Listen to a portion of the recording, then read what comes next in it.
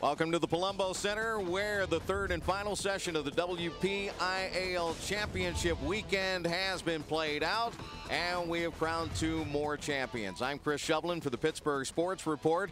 Shaler's girls and the Gateway boys win WPIAL titles here tonight in the final session, the doubleheader involving the Quad A teams in the WPIAL Championships. And right now, let's start off by recapping the night's action, showing you the victory by the Shaler Titans.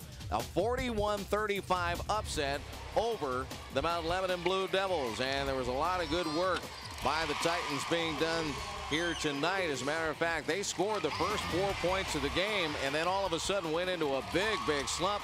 Mount Lebanon with dribble drives like that one from Kelly Johnson and pull-ups by that one by Madison Cable, and then the putback by Jordan Holmes really caused some damage for the Shaler Titans. They looked like they were going to be out of this ball game as Mount Lebanon started romping.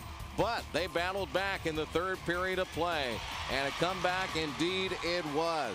The Shaler Titans getting a great performance off the bench from Domachowski here tonight. And our player of the game is number 24, Shannon Powell, who hit for 8 points, 13 rebounds, and her free throws were clutch at the tail end of the game. As a matter of fact, Shaler's rally, during that rally, they outscored Mount Lebanon 31-7 starting in the third period of play.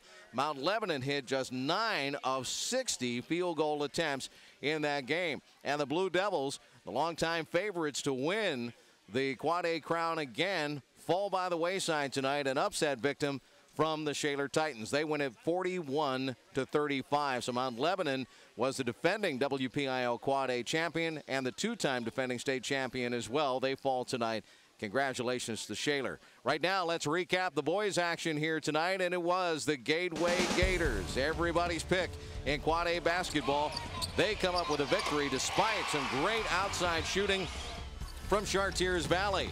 And the Colts really gave them a game here this evening. As a matter of fact, Wayne Capers had a tremendous outing, and so did Matt Noska. He hit some long threes, but Gateway came back and got great performances from Boyce, their point guard. How about the long shot? Michael Corbett hit a couple of critical threes here tonight, but Char Valley and Gateway duked it out.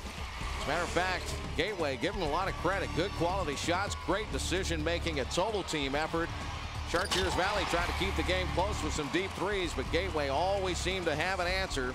Char Valley had a run in the third period, but it was too much Gateway for Chartiers Valley. And our player of the game tonight, Tyler Scott. Fantastic effort here tonight. 20 points, 6 rebounds. Scott also with 3 assists, and he was 5 of 6 from the free throw line tonight as the Gateway Gators under head coach Mitch Adams win their first ever WPIAL basketball title.